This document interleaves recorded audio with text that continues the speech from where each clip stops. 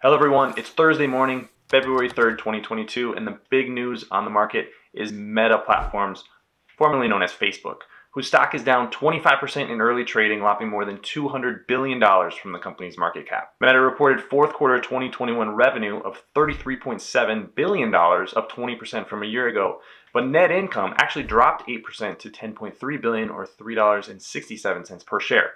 While those numbers sound good, it's what's behind the numbers that's concerning investors today.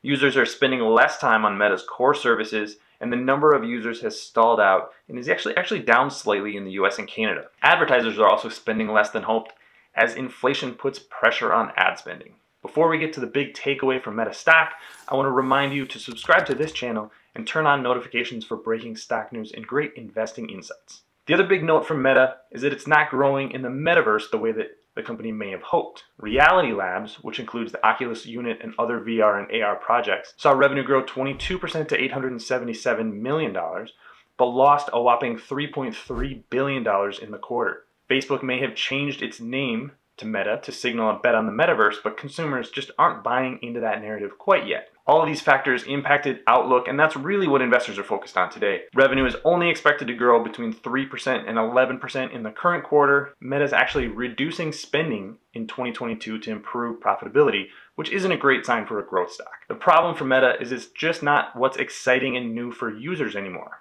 TikTok is taking an increasing percentage of people's time and attention, and its 2.9 billion monthly active users means there aren't a lot of new customers in the world for Meta to reach. If competition is taking attention from Facebook and Instagram, it's bound to hit the company's bottom line.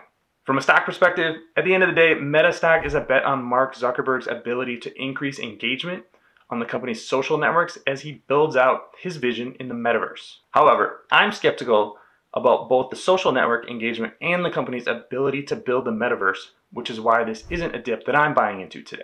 Be sure to subscribe to this channel and turn on notifications for the latest on your favorite stocks. Until next time, fool on everyone.